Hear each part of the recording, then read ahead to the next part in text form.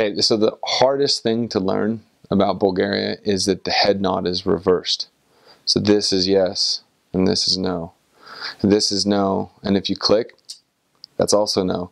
And if you combine multiple clicks, that becomes offensive. So if someone's like, it's kind of like, you know, really kind of a mean thing to do.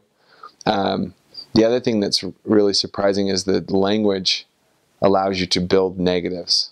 So like in English, you can't do that. Negatives cancel each other. If I don't have nothing, that means I have something. But in their language, that means I really, really have nothing.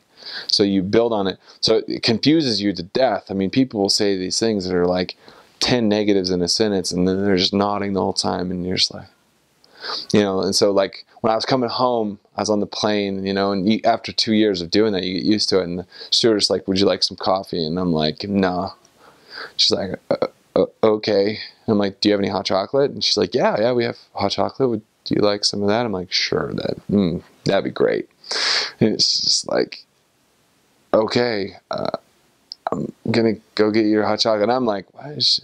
You know, and I get home and I go to school, and you know, the teachers are like, does everybody understand? And I'm like, Mr., you know, are you okay? Do you get it? I'm like, no, I totally get it. Absolutely. Oh, sorry. Yes, I get it. Like it'll mess you up for a while, because you'll ask people like, you know, do you believe this? And they're like, It's like, oh, got it, you know.